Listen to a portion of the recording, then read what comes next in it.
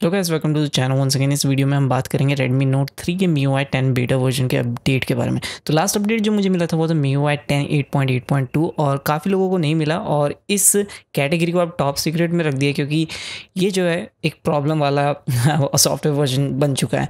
और इसे सस्पेंड क्यों किया है उसका पॉसिबल रीज़न ये हो सकता है क्योंकि अब जो है मेरे डिवाइस को मुझे डेली 3 बार चार्ज तो करना ही पड़ता है। हालांकि डिवाइस फास्ट हो गया लेकिन इसे सस्पेंड कर दिया गया है क्योंकि शायद इसमें बैटरी प्रॉब्लम और काफ़ी सारी होंगी, लेकिन वैसे मुझे कोई सॉफ्टवेयर इशू नहीं लगा। तो अगर आपको चाहिए आपके Redmi Note 3 के लिए तो आप MIUI 10 का डेवलपर रोम डाउनलोड कर सकते हो। और ये उन लोगों के लिए जिन्होंने पहले से बेटा साइनअप कर रखा है, बेटा या डेवलपर वर्जन के तौर पर अपना मी अकाउंट, तो उन्हें ही मिलेगा। और 8.5.19 जो है ये एक थोड़ा डाउनग्रेडेड वर्जन है, 8.8.2 नहीं है।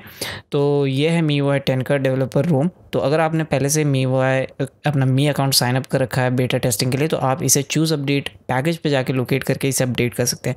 फिर से मैं बता रहा हूँ, ये मत कहिएगा कि अपडेट क्यों नहीं हुआ। अपडेट तभी होगा जब आपका मी अकाउंट अप्लाइड हुआ होगा, परमिशन मिली होगी कि आप बेटा टेस्टर के रोम को यूज़ कर सकते हैं। तो यहाँ क्लियरली देख सकते हैं MIUI 10 8.8.2 को जो है Redmi Note 3 में टॉप सीक्रेट घोषित कर दिया गया है। पता नहीं क्यों, वही बैटरी इशू हो सकता है।